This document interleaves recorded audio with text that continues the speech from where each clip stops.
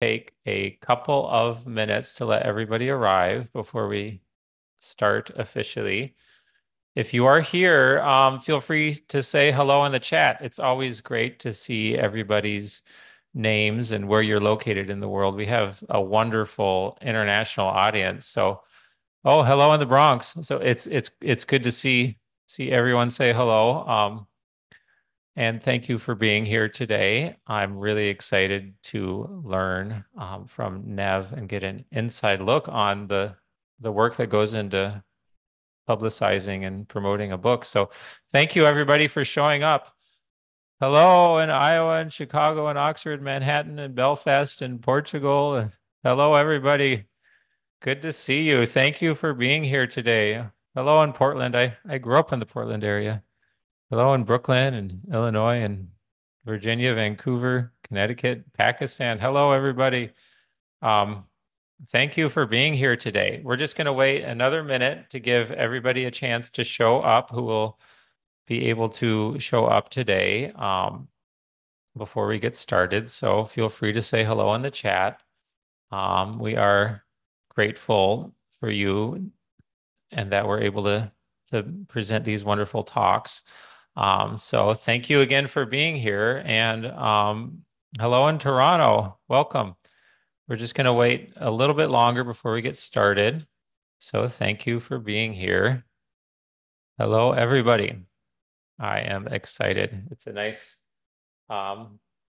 moderate day in Toronto today. Hello in Australia.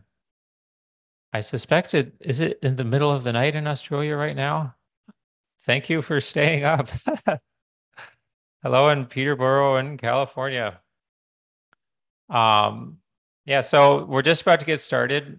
Just so everyone knows, we will be sending out a recording with the slides as soon as we can. So you'll be able to review that on your own time as well.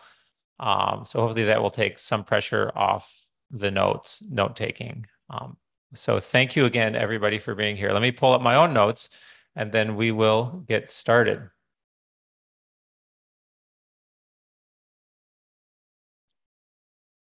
Hello, writers.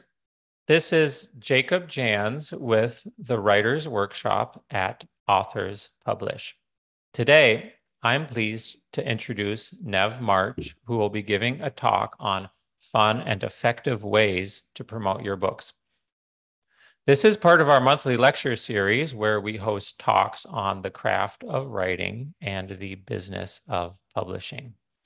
Nev March's debut novel, Murder in Old Bombay, won Minotaur Books Mystery Writers of America's award for best first crime fiction.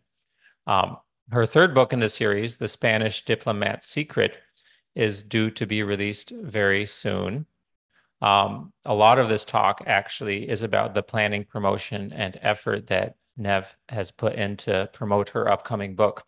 So this is something that is very much based on the real world of book promotion from an author's perspective. And that's something that's very much necessary, as you'll see, even when published by major publishers such as Macmillan. So I'm very grateful to you, Nev, for being here today and for sharing your knowledge and expertise with us. So welcome. How are you? Thank you. Thank you so much. Happy to be here. Yeah, I'm grateful that you proposed this talk, and I'm really excited to be learning today. So whenever you're ready, feel free to get started. Okay, wonderful. Let me share my screen here.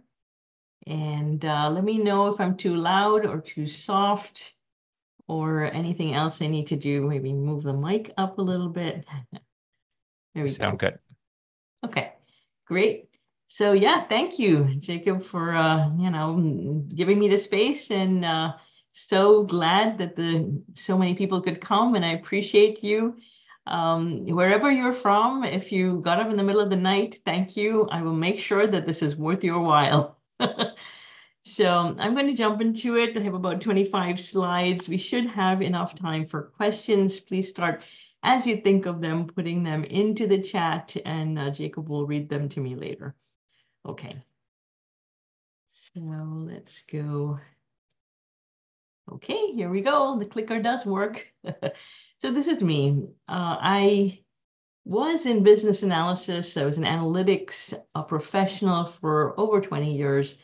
And in 2015, I got laid off and started interviewing for another role and thought about my life.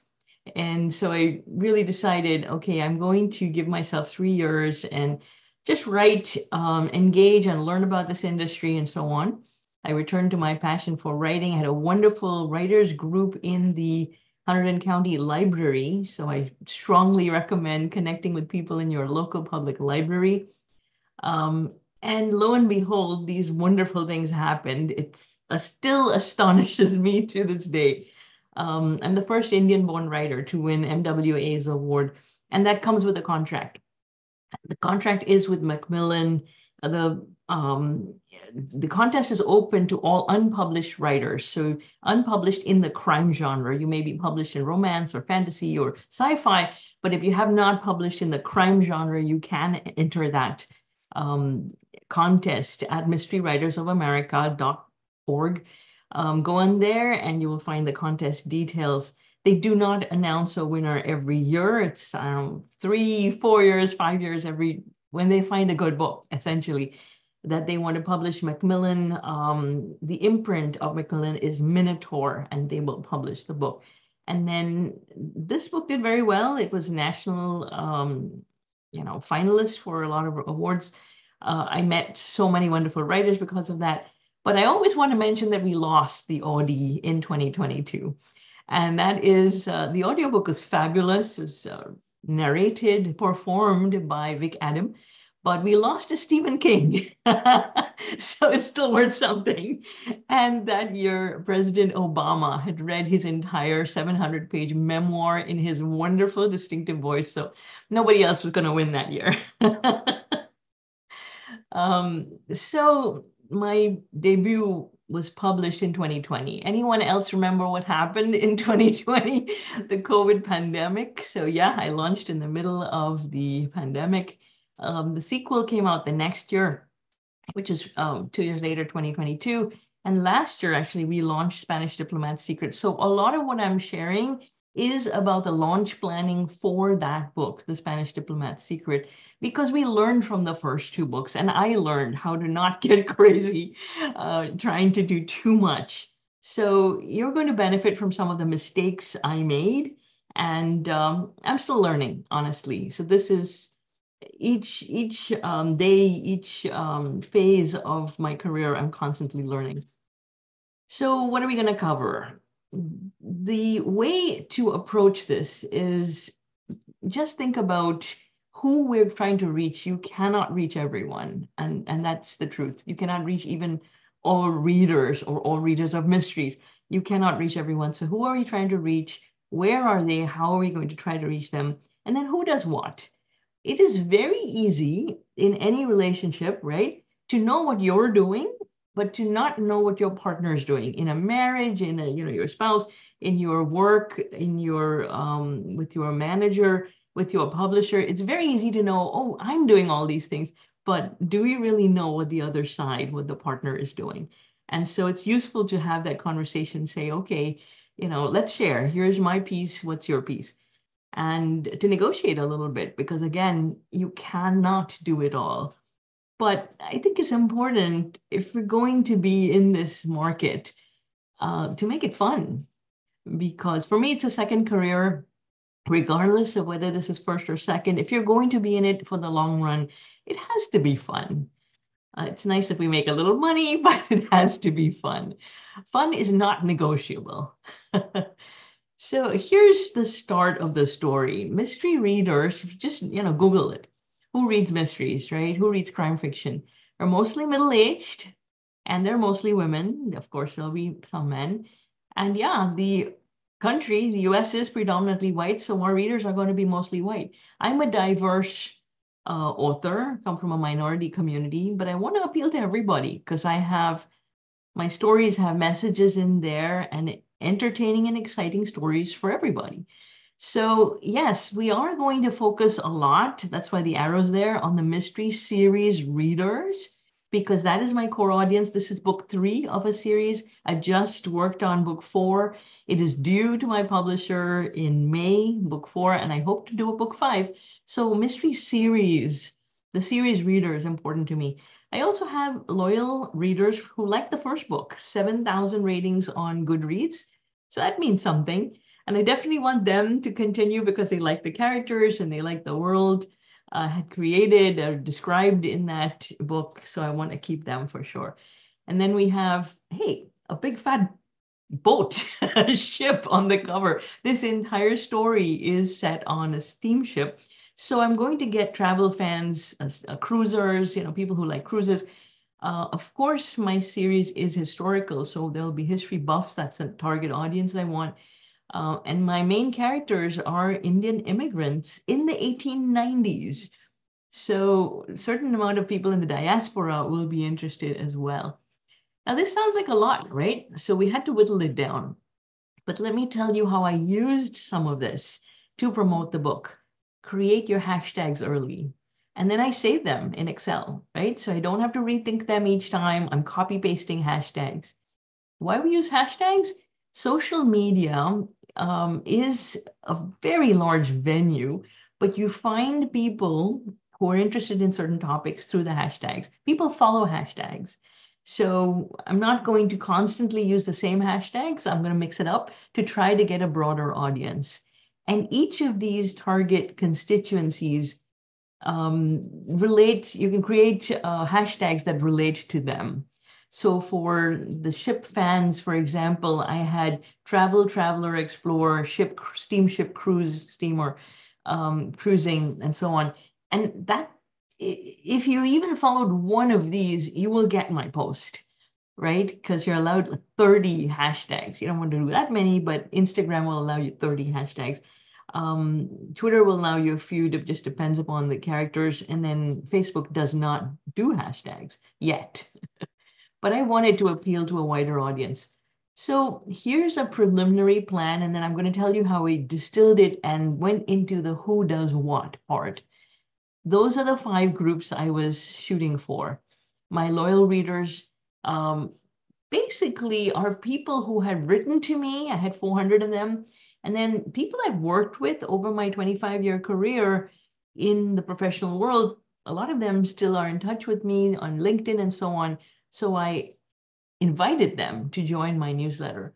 The publisher's newsletter is a great way to go out to the mystery audience because there are people who have an interest in various series, including mine. And then, of course, Mystery Writers of America, because they gave me my start. I'm beholden to them. I love that community. And I'm now president of the New York chapter of Mystery Writers of America.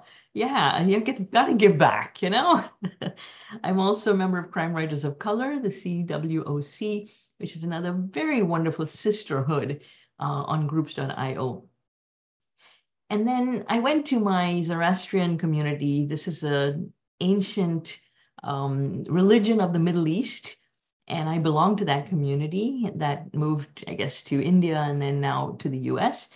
And there's like 5 publications. So I said, hey guys, by the way, I'm putting out my 3rd book. Would you be interested? And of course they did. So I got all 5. But it's 5, right? It's a small group. The Indian News was interested because my protagonists are Indian immigrants. And I want to normalize having diverse characters as protagonists, as main characters, not as a sidekick, not as the gay friend, right? Just the main character themselves, because we have stories and why not? It's interesting. I found that I couldn't really do Facebook groups. It's just time consuming and you need to be authentically engaged with a specific group. I found I wasn't going in there often enough to reply to comments. So you got to whittle things down and decide what you can and cannot do. And then, of course, here was my, the cruising group. My initial idea was I'm going to paper every museum will have my book. Now, that didn't happen. Nautiques.com is an online seller of nautical artifacts, and I'd gone to them to get a deck plan, which I actually printed in the book itself. So they definitely gave me some real estate on their newsletter, Steamship Historical Society of America. Again, because my book had a steamship in it and I was doing research on their website, they gave me a review. We're doing a bunch of podcasts, mystery websites, and so on, just to try to get the crime fiction series readers and younger readers like crime fiction, that term, more than mystery. The word mystery, it skews older, and I want to try and get to both the audiences. And I've started doing a certain amount of things on social media, which I will share. And I'll also share what did and did not work for me, okay, for me. It may work for you, so don't take this as, the last word. And then lastly, of course, I did go on social media for history, put a bunch of stuff up there. History podcasts are very entertaining and interesting, but I couldn't do the Goodreads groups. Again, you have to be consistent with whatever you choose.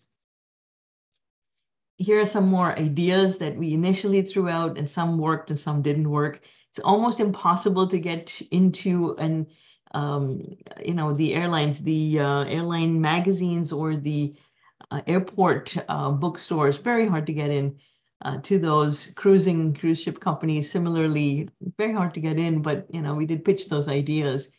But I do a lot of library book talks. I just love libraries, and you may think, hey, if you promote in a library, people will borrow the book. They won't buy it. But libraries also buy stacks of books for their shelves and for their book clubs. So you may just, it may work. You may get a good sale from it. But I just go to libraries because it's a way to connect with readers. And I love that. That's part of what energizes me. So you may say, okay, how do you ask? You have all these great ideas. It's really just one email. So here's an example, and I'll just take you through. This is someone I already had a relationship with, Don Levitt from Nautiques. So there's a little bit of, continuing the conversation there. And then here's the ask. On a separate note, do you have a newsletter to customers where we can share information about my upcoming book? And then a little bit about the book, because I want him to want to read it too. And literally, if he just took that text and put it in his newsletter with a picture, I'd be happy. He did more, right? So Don said, hey, send me the book. I want to read it. I'll do a review, and then I'll put it out in the newsletter and on my website. And that was wonderful. So you just ask. Sometimes you'll be happily surprised. Not always, but sometimes. Okay, so there's a ton of stuff one can do. How do you know what has an effect? So this is a picture. You can just take it straight off the screen. It comes down on authors.amazon.com, and I can just get a sense of weekly sales. Remember, this excludes Kindle and ebook, so it's just hardcover and softcover and paperback sales for the different titles that I have. At that time, there were only two. So during Christmas, people buy books for gifts. And mine is a feel-good book. Actually, the whole series is really feel-good series. Although it is exciting and scary, it notches as a cozy. So it's a nice gift to give. And I did promote to that. So during Christmas, I got this nice uptake all the way from November as this uptake. But I did the talk here with Jacob at Authors Publish at the same time. I can't separate out the effects, but certainly part of this bump is due to that talk, because there were like 650 people on the call. And then in January, I did nothing. No social media presence, no talks, because I was actually in India at the time. And then when I came back and started to do a little, I just put 2 posts up. And then bingo, there's a little, not spike, but a little bump there. So it's hard to separate these out. You don't know exactly what causes the reader, to take notice. But for me, it's fun to do this engagement and, connect with people and reply to people. It does not take a whole lot of time. I'm going to show you how to do that, because it can be a time sink if you let it. But it is a lot of fun, and that's part of the problem why it can be a time sink, is because it's so much fun. So let's talk about traditional publishers. Yes, you get a nice wide distribution, a lovely footprint, but recognize that that's no guarantee of sales. The quality of the book ultimately is what sells it. And also, remember, you're getting a tiny slice of the pie. You self-publish, you're likely to get 60 to 75% of the proceeds. With traditional publishers, it is 12, 15% of your book sales. So recognize that that is a standard issue. They are doing a lot on your behalf, and therefore they have to pay for it. So a couple of things that did work. The Mystery Writers of America Minotaur Award, certainly here's, I got to go to the Edgar Awards, right? So that's so much fun.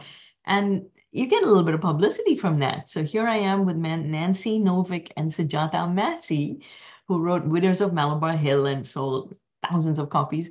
And they're both darling ladies, really nice ladies. And we got our photograph and we got to be, in all the publications. It was very nice. Meanwhile, on the back end, my publisher is putting out Murder in Old Bombay. I have to use acronyms because the titles are too long. They put out 4 raffles on Goodreads. And the first was, under maybe 3,000 or so people had entered the raffle for 50 copies. They were giving away free 50 copies each time they did the raffle. That is a huge investment. Each copy to produce it is at least $5 or $10 to print the book. These are hardcover books with a nice, beautiful cover. The fourth one, there were over 6,000 people that entered the raffle. So generating a certain amount of buzz for the book. For Peril at the Exposition, we did just 2, so it was a sequel, and they were under 4,000 people that were bidding to be in the raffle. And you'll see a sequel always has a little bit lower audience than the first book of a series. In fact, when you promote your sequel, your second and your third and your fourth book, people buy the first book because they want to start at the beginning. And that's fun because that's where I want them to start. It's so much more enjoyable to read the series in order. Okay, this is all the stuff that my publisher, Macmillan, is doing. God bless them. And this is a lot. So I'm just going to read through in a few seconds here and tell you who does what here. They had hired professional artists to come up with great cover art. They did a wonderful audiobook. Vic Adam is my rock star voice actor. And if I click enter, you'll actually hear 1 minute of him reading the first page of The Spanish Diplomat's Secret. So we'll do that in a second, but let me finish. They gave me a landing page. When I started out as a writer, I didn't have a website. I didn't know how to make a website. So you got to have some place where you can point your readers to buy the book. So they gave me a landing page that says, here's Amazon, here's Barnes & Noble, here's Kindle, here's all the different places that people can get your book. They did a nice book trailer, which is just a little animated video, 30 seconds or so. It's essentially 2 lines of text and the pictures to tease the books. This is something that they produce and do a nice job with it. They put an ad in the Edgar Award book. They sent ARCs to influencers. They had the giveaways on Goodreads. They did a BookBub promo, which brought my first book down to $1.99, $1.99. I have never seen it that low, and it was only there for 3 days. But that's publicity, and it got people into the series. Then we placed my articles. I wrote articles, and the publicity team placed them into online magazines. This is a great way to come up with your audience, an audience that doesn't know you, but knows your genre. So we were going for mystery magazines, whereas in fact, if you're a romance writer, you could go to romance magazines too. There's lots of different genre magazines. And then I did 2 spots in NPR. So I had to do the recording, but they got me that opportunity. So it's a partnership there. They submit the book for awards. They got me a New York Times book review. Fantastic. I didn't have a criteria for success when I started out. Just being published was enough.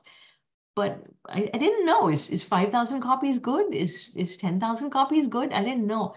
but I did know that I wanted that one line from the New York Times book review.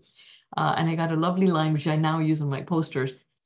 They did NetGalley, Kirkus, Publishers Weekly. I didn't know about these organizations. They are trade organizations. These are how booksellers and libraries buy your books.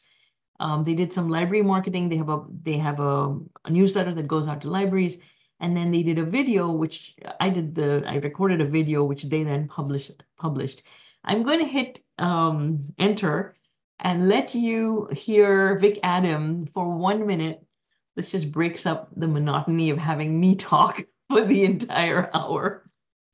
I doubled over the ship's railing and time to go on, my head even with my spattered trousers, tossing at the last of a fine meal. The wind whipped around, snatching at my clothes. Around me was wet darkness, the splash and hiss of foam. Waves smashed the hull and sent up a spray that hit my face. More seasoned travellers were enjoying their meals amidships, but I'd known I'd never reach the leeward side and taken my chances at the nearest rail. The caviar I'd consumed only an hour ago tasted sour coming back up. The HMS Etruria rolled until I was suspended high above, like a fly clinging to the top of a Ferris wheel. At the crest, it began to dip, nearly upending me. Our hull dropped back into the ocean with a boom. I heaved, but my insides had nothing left to give. Hoping that did work for you.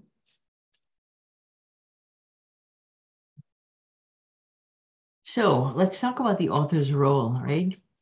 It does keep growing. There was a time when you could just be an author and write your books and hand it off to the publisher and you would be done. Today, that's not the case. You do need to market regardless of whether you're self-published or so you're an indie author or a traditionally published author. You do need to market. It's just a very, very big market out there.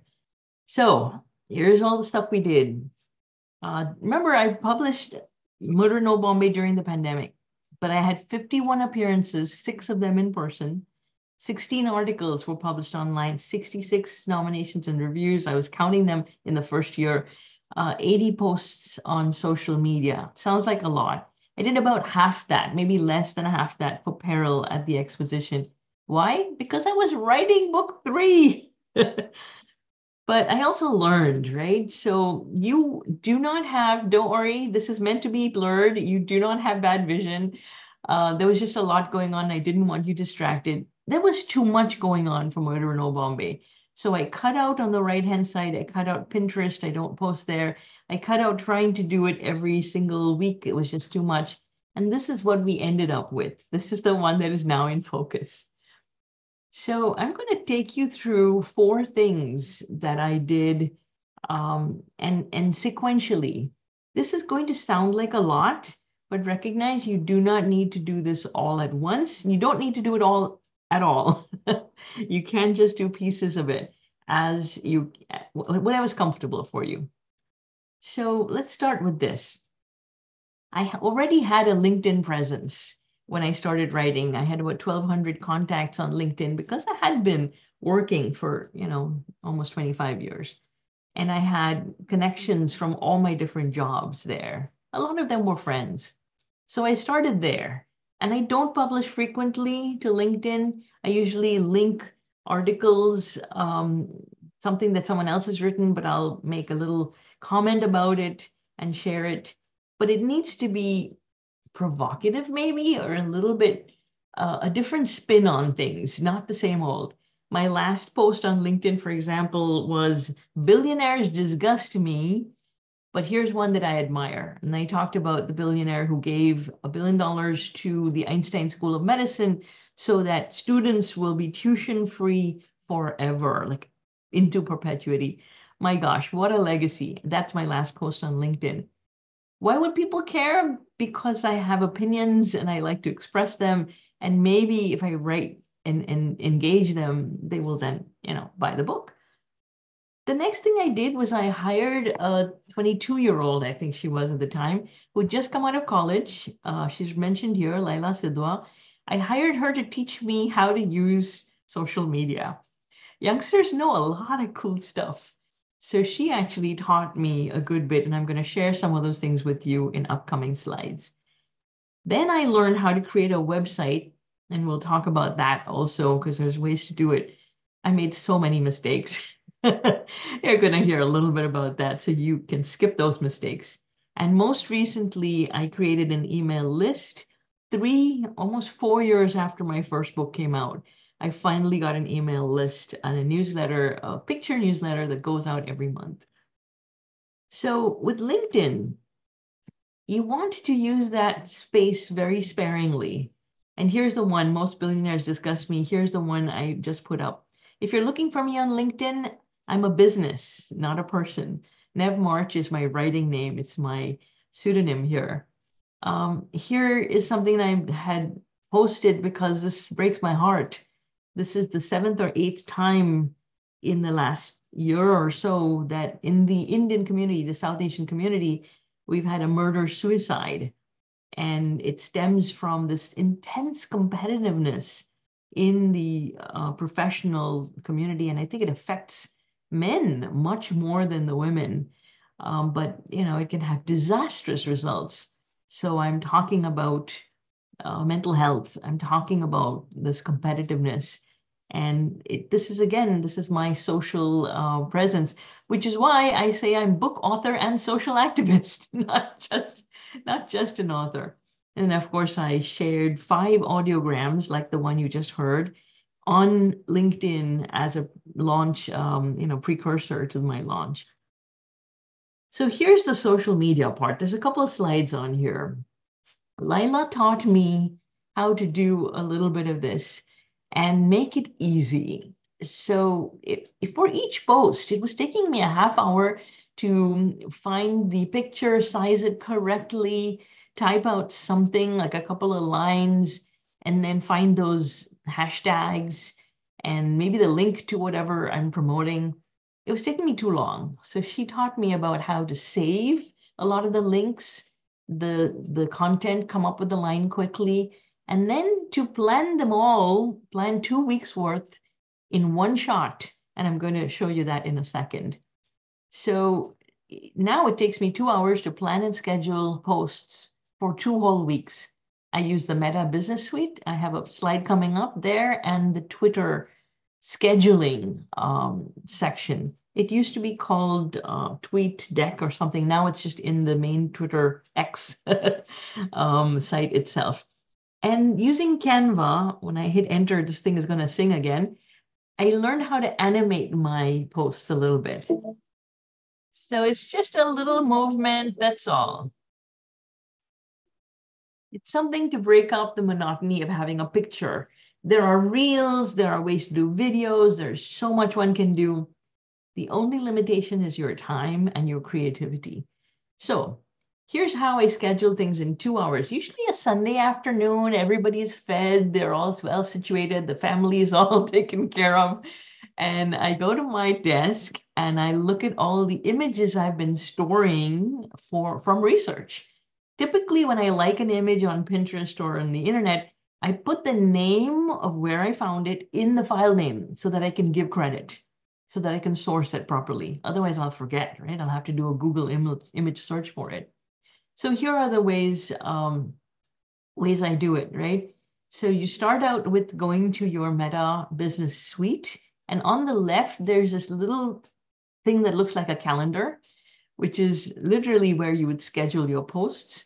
And then you can click on a couple of places, 3 places. If you click on today's date, I was doing this on the 28th of February, I guess. So just a week ago or so. You click on this spot, it will bring up this little, pop-up. Or you can go to schedule, that's the second place, or you can go to the right-hand side where it says create posts. Any of these 3 will bring up your pop-up box, and there you're going to insert an image, you're going to write 1 line, short text, you're going to copy paste those hashtags that you saved already. You do this 1 time, go into Google and type in best hashtags for crime fiction series, and it will bring up dozens. Save those, cull out things that don't make sense. And then you're going to copy paste them in here. And finally, if you're promoting a talk, like I did for this one, put the link in for people to register. Otherwise, they'll be pinging you, how do I register? How do I get in? So you want them to easily take action. And finally, I'm going to say, if readers leave comments, respond. I respond to every email I ever get. So because somebody took the time to write to me, I'm going to at least respect that with a reply. On Twitter, X, I still call it Twitter, you know, some people dropped out, that's fine. I do put a little bit more political content on here. I express my opinions. Some people won't like that. Well, that's going to be just too bad. So you go into the left and you click on the blue button, post, brings up this pop-up. And there you can type in exactly copy paste what you had for your other post. But don't hit post right away because there's this little teeny tiny icon. That's your scheduler right there. And that will tell you which day you want to place that post on. And I basically mirror them. Whatever I've got on Facebook and Instagram, both of them are controlled on Meta Business Suite, as well as groups. I can put it to a group as well. So 2 of those and Twitter, everything mimics whatever I'm planning to do for that day. And I'll put out 2 weeks at a time. For every event, I'll publish it 2 or 3 times because people aren't always on there. They may get it in the morning, may get it in the evening. And every time that I do have a recording, like the recording of this event, I'll try to publish that at least a couple of times so that people can, if they missed this opportunity, they can go and see it later. So here, let's talk about the website. Okay, this was number 3. And I did this kind of late. I started with Wix because it was $45 a year and it had this interface that was easy to use. It had a template, so I could just literally type in and bring in my photograph and it was done. But within 6 months or so, it sold my site and a bunch of others to Vistaprint. So I had to learn the Vistaprint system. They had an interface and I was able to use it. I got on help desk a couple of times. They sold it to Webs. And now my price per year was going up to $320 a year. Okay, so I decided, okay, this is not happening. I'm not spending this, even though I like my website. It had a lot of good stuff on it. I rebuilt the whole thing over Christmas. I rebuilt the whole thing on WordPress, and I'm back down to $40 a year with the $12 domain cost, 52 bucks. I can afford it. I'm still a starting out author. I can't be spending $1,000 on this kind of stuff. So I will say, if you don't have time or interest, some people just aren't as interested, hire a professional, get it done one time, a simple version, set up a basic one. Really all you need is a little bit about your books, how to buy them, you know, and a little bit about you, a bio. That's really the basic parts of your website. I also have a scrapbook because I want a few pictures on there. I have a little story about going to the actual Rajabai Tower in Bombay University because it was a very scary event and it's not open to the public. So I put that up. But you don't have to have that kind of little additional stuff. All people want is stuff about your books and stuff about you. And then, you know, I track my views. So, you know, 60 visitors in a week. Okay, some weeks there'll be more, some weeks there'll be less. But that's not the end goal, to have visitors on the site. The end goal is to have people who enjoy the book. So get them to the book and engage with them when they tell you they've enjoyed the book. The 4th and last piece that I've just done is my newsletter, the author newsletter. I started it on MailChimp and I pay about $26 a month for this. I had been saving all those emails over 3 years. About 400 people had written to me and I replied to each one of them. So I invited them to join this newsletter. It's a monthly picture newsletter, so most people did. And then I invited my 1,400 colleagues and friends from my Rolodex, my contacts, invited them to come join. And we now have about 1,200 people on my monthly newsletter. And so why would anyone subscribe? You have so many of these. I realized people subscribe because they know you or they want to know you. And so that's literally what my newsletter does. I have a few things in there that say literally 3 things. Something about what I'm doing, maybe one picture. Hey, I'm going to talk on Authors Publish, one line, and a picture and a link. And then I'm going to talk a little bit about what I'm doing in my writing world. There's information that they will get before everybody else. And then finally, some recommendations of other writers' books. I promote other writers' books, books I've read, TV series I've been watching, and I ask them for recommendations. So keep it short. If you're doing a newsletter, do not write paragraphs. I don't read them when I get them.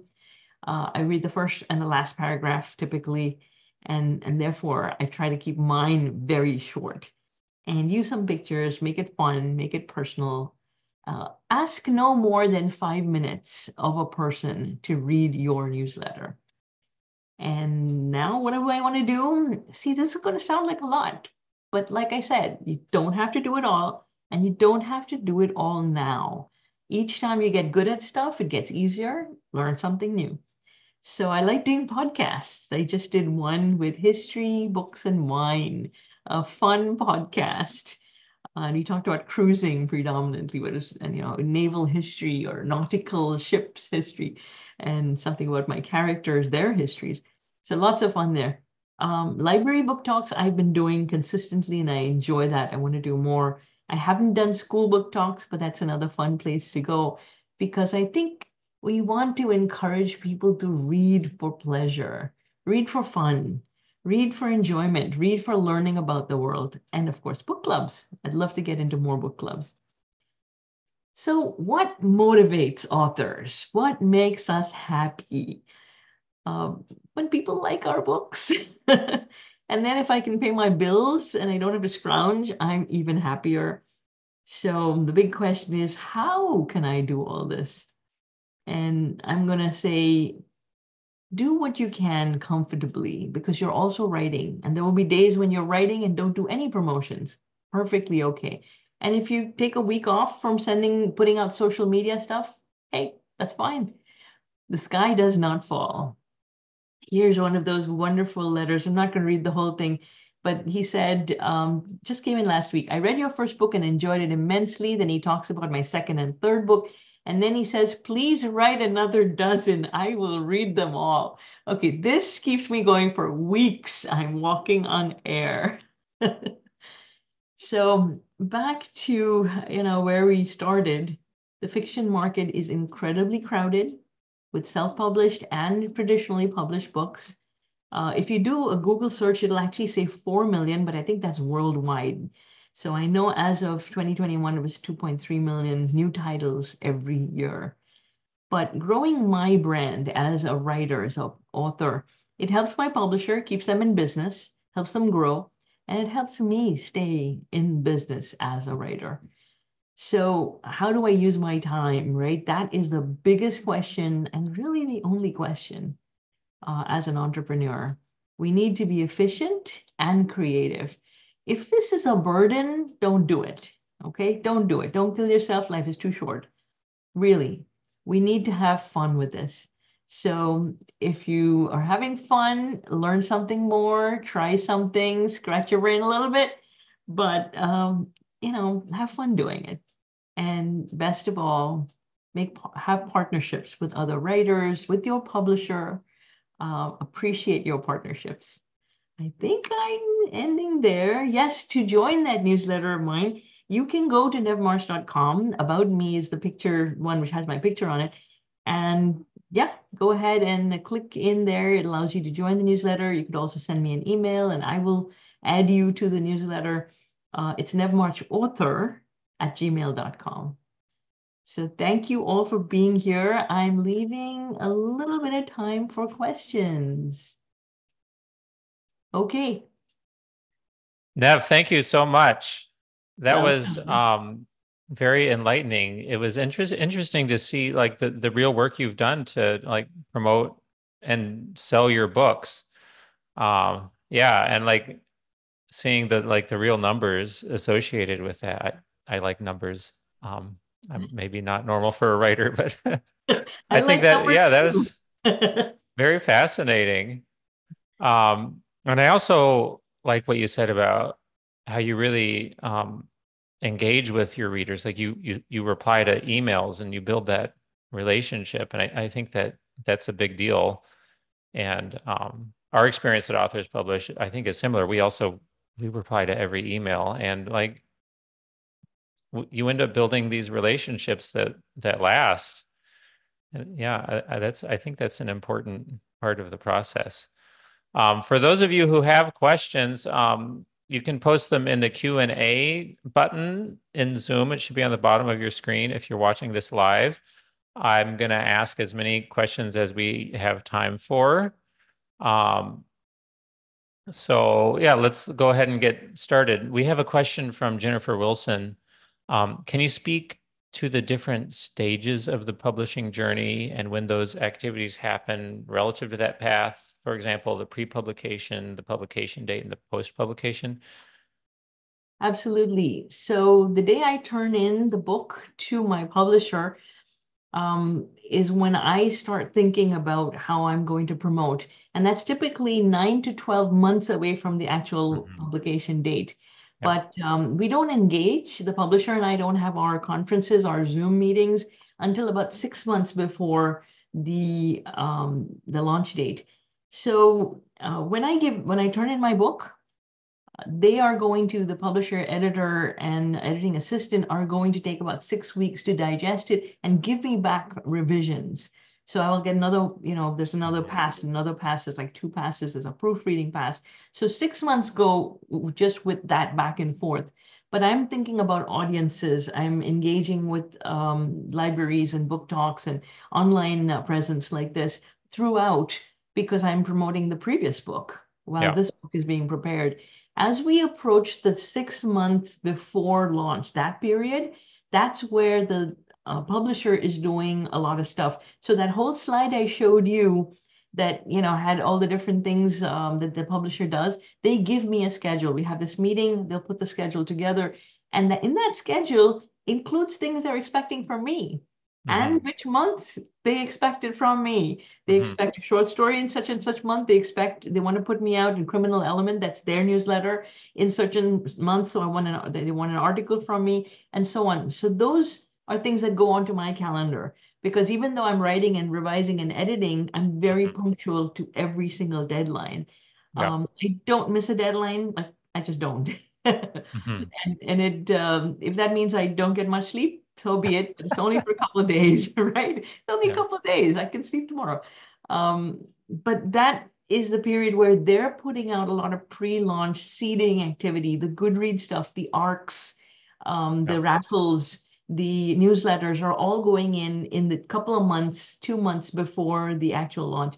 And the launch itself is usually online, with a bookstore maybe, or a large library will do something like that. And then there's a sequence of publications of announcements. So this is where I go into my Zoroastrian news, the Indian news, and a lot of those things will happen right after launch, the 1 month after. And usually by that time, I'm already cooking the next book. So at some point, maybe 2-3 months after, I start really weaning off and just do those regular posts on social media and really just focus on writing. There's a phase for me, which is the drafting phase. See, the research phase and the revising and editing, I can multitask beautifully. The drafting phase is 3 to 4 months where my brain is just occupied by the story. It's 100% occupied. There's no space for anything more. And my family has to feed me during that time. They have to knock and They should. Yeah, they feed me, they make sure I go on walks. I'm kind of luggage at that time. So not very functional mother, but luckily I have grown kids, so thank God for that. They can take care of themselves for a few months. And I really get very into the book and the research and the characters and the plot, and I'm reworking and putting in subplots and layering on, and there's just so much there that for those 3 months I don't do any publishing, like no promotion at that time. If I have half an hour, I might go in and put in some social media posts, but that's it. So hopefully that gives you a sense of where these things are. Yeah. Yeah, that answered some of my questions as well. So when you're writing, it seems like you just get into the writing and you don't worry about all that so much. Those 3 months, just 3, maybe 4 months of drafting, I'm really focused. And I'll do minimal amount of work and really minimal amount of promotional work. It's really just social media for me. What's your writing schedule when you're in that 3 month sort of drafting So period? I'm a late bird. I'm not an early bird. There are people who get up at 5 o'clock. God bless them. I don't know how they do it. So I work late. So I get up late during those 3 months, and maybe 9 o'clock even, or sometimes even 10 o'clock, believe it or not. And then I will start with business, take care of whatever commitments I have, like those, articles, things that are due. I will put those out. By noon, my brain is actually on. I know it's late, but hey, that's the way my chemistry works. And that afternoon blows by. That's why I say they have to tell me that it's time to eat. Because I actually forget. I forget these things. I actually run to the bathroom too late frequently because I forget I have to go to the bathroom. And it sounds absurd, but when you're so focused, you keep postponing it. Like, no, I'll get this done and then I'll go. It's insane. But yeah. And then I will usually take a little break because the family comes home around that time, 7 o'clock, 8 o'clock. Take a couple of hours off, and then I restart from 10 o'clock to 2, 3, or 4 a.m. because the house is quiet. And that's my best time. Oh, wow. And I will keep going as long as I'm not falling over. I try to stop and then just a little bit more, just a little bit more. I'm a glutton. Nice. And well, no wonder you get up late because you're writing in the night. I'm curious about your outreach efforts to the various organizations. That's something that you take on, and the publicist at Macmillan, I assume they do some as well. Like, do you coordinate with them about that? Yeah, I tell them what I'm doing. I frequently copy them on stuff because if I'm successful, they will need to send out a copy. Occasionally, I get a few free copies, so I'll send those out as well occasionally. But usually, it's I'm emailing nautiques.com, for example. I'll copy my publicist Hector on it, and when they reply, people frequently forget to reply to the copied people. They'll only reply to me. Yeah. So yeah, I'm coordinating some of this, but I realized very early on that the publicists from the publishing company, they have too many people that they're supporting. So while they did a lot for my debut, they didn't do as much for book 2 and 3 because now I'm quote unquote established. So I do it. I do it because I know how to do it now. Yeah. And I copy them, and there are some things I cannot do, and then I'll ask them, hey, can you go do this? There's a book club service, for example, that, I don't know how to do that. So I'm going to ask the specialist. I use them for the hard stuff, the stuff I cannot do. And then the easier stuff, the stuff that I know how to do now, I'll knock that out and just copy them. And then when we have this, meeting, the launch planning meeting, which is 6 months prior, I'll share, this is my plan, so they know what I'm contributing as well. It almost seems like one of the benefits of a big publisher, which I hadn't quite thought about before, is that they can train you in a lot of these things about publicity. Like, you're going to get that knowledge from them, and I guess they're also expecting you to use that knowledge subsequently. Yeah. So I don't think they really trained me too much because I hired my my 22-year-old friend Lila to do that, at least on the social media side. They don't ask me to do it. I'll be quite honest. They say just have a basic website and so on. Yeah. But I do know that it has a massive ROI. So the key is they do a PDF one-pager, which is very nicely formatted. I could learn how to do that myself as a writer, but it will take that much longer. And Yeah. I don't know, right? You don't know the things that you don't know. Yeah, So yeah. it's nice that they do those things, and I use them. I use the one pager. I'll use the little 1 minute audio clip when I'm sending something out to, whether it's a museum or whether it's a bookstore. I'll add those attachments, just two, no more. My first attempt at creating a press kit, I put every link I could think of. It was 4 pages long, Yeah. and nobody reads that, frankly. It just looks so clunky. Yeah. Now I just use the 2 NPR links because National Public Radio. Yeah, that's a well-regarded brand, so it gets attention, right? And the New York Times blurb that you mentioned. Love that, yes. Yeah. We have a question from Hussein, who is talking about how maybe does the promotion start in like laying out the book to engage the several different audiences? And when at the beginning of your presentation, you were talking about like all the various different audiences you thought would be a good fit for the book. And I was wondering this as well. When you were, do you think about those audiences before you write the book, or was that totally after the fact? It's after the fact. So when I'm writing the story, it's the story that's dominant. I'm not deliberately placing the action on a steamship because I can get the cruising audience. I'm not that smart. So I just write the story, basically. I have fun with it. I had this idea for a locked room mystery on a steamship, so the killer can't leave, right? He's got to be there. So I had that idea in my head for like a couple of years, at least 3 or 4 years. And after the fact, I think about, well, who would be interested in this? And then that's how you segment out the different constituencies. Yeah. Yeah. It seemed to me that you like were really good at understanding those different constituencies and really thinking clearly about that. And that seems to be like a really smart way of knowing who to approach in terms of the publicity efforts. I think you have to be choiceful. And because there's so much one can do, one has to be very careful. And strategy means saying no. You have to make choices. That's the point of strategy. If you did it all, well, you'd run yourself into the ground. But also it's not feasible. Some things are going to be easier and quicker and have more ROI. And sometimes you're guessing at that. I'm guessing at it a lot of the time. We have a question from Aura, who says you chose to work with a conventional publisher, even though, as you said, you get a smaller percentages of the sales when you work with them. Judging by your wonderful speech, it seems that it worked well for you. My question, are there pros that you can see to independent publishing? Have you thought about self-publishing or going with like an indie press?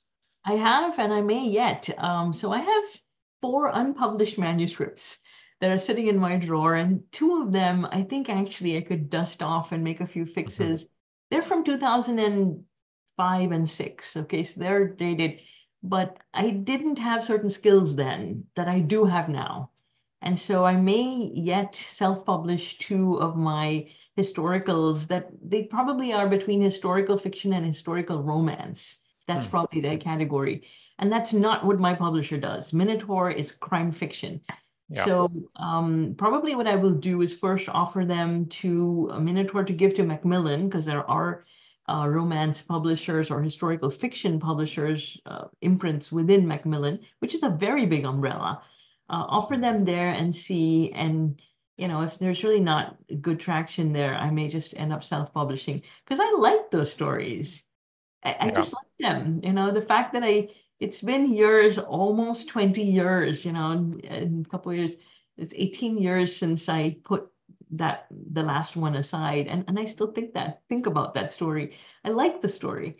So I may, those 2, I may actually self-publish. There are pros. Definitely, you have much more control in that sense of your pricing, you're getting a large chunk of the sales. Even with a hybrid publisher, you can get a very good share of the proceeds. So I'm right now in Women in self-publishing. It's an online summit. It's called Women in Publishing Summit. And it's sort of a closed group right now, but it's every year. Alexa Bigwarf is the one who does this. And I'm learning a lot about the self-publishing and hybrid publishing industry because I may end up doing that for these two books. But I will tell you, you do need to have some presence. If you're going to self-publish, you have to have some platform or some presence because there are just so many self-published books out there. It gets very hard for a reader to find you, and it gets extremely difficult for an indie author to gain that kind of presence. Has been done. It certainly has been done. And then sometimes that same book can be picked up by a traditional publisher. I mean, The Martian, everyone remembers the movie. That was a self-published book. What a brilliant idea. I mean, just fantastic idea and execution. That was self-published. So it can be done. You know, you do need some presence and some credentials for that to work. Yeah, I've noticed some genre authors that I read, they sometimes like release shorts under like a different publisher or even self-publishing, and that seems to be like a way that they can sort of step their toes into that.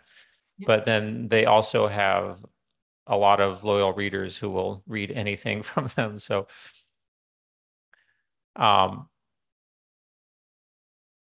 yeah, so we're just about out of time. Let's maybe get one more question. Oh, a quick question. Has your book been any of your books been optioned for film? Not yet. Not yet. Hopefully. Yeah, we've had a lot of bites, but historicals tend to be big production, you know, big budget. And it's also, most of it's set in India. So, you know, there's a limited number of people who can produce something that big. So we've had a lot of nibbles. A couple of important, you know, big screenwriters are looking at it to convert it into a screenplay. I'm trying to learn how to study and to write screenplays myself. I think it's a fun medium. It's very different than writing novels. So very different, but it's something I want to do. Not yet been optioned, so it's available. Oh, that's interesting that there's been discussions, but not options. I don't really know much about how that works. Can you explain a little bit, like how the I'm process? I'm learning too, and I have very limited experience with this, but here's what I know. You are offered an option means that entity, which is usually not the production company, these are sort of, you know, people that are third parties that are bringing people together. They will take your book and option it for, you know, offer you a certain amount of money to have exclusive rights to create the screen, whatever, either the movie or the TV series. But you get that amount for a certain amount of, you know, maybe a year, 2 years, 3 years. You option it for that period. If it is sold, you make an additional amount. And frequently in the option agreement, they're telling you, you know, I'm giving you this amount, but if it is sold, you will make this amount. They'll actually tell you right up front. Sometimes they don't. Sometimes it's just, I'm giving you a certain amount for the option. As in when you sell it, you get 1 to 2% of the entire budget, whatever the movie budget is. That's the standard way that it goes. But you have to be okay with the person that you're in the contract with, because it is exclusive. Once you have given that person the option, you cannot give it to someone else. For those 2 years, they have the right. So I'm very concerned about who would produce this. You know, I would love for like a Julian Fellows kind of, you know, big budget, like Indian Summers or something like that. And therefore, you know, they have to be able to deliver quality. That's really what I'm looking for. And yeah, if it takes a few years, it takes. The Henna Artist is a book that came out in 2008 that's only now, you know, coming to fruition as a production. So, you know, if it takes 10 years, that's fine. It takes 20 years, that's fine too. That's fascinating. Well, I hope it gets picked up. Thank you. Thank you. We are out of time. Thank you again so much, Nev. And if people would like to join your email list, let me put the link in the chat right now. And we'll also send a link out with the recording so everyone can join your email list and buy a copy of the first in the series, Murder in Old Bombay. of your wonderful Absolutely. books, which I do regularly see in our local bookstores, which is great. So thank you, Nev.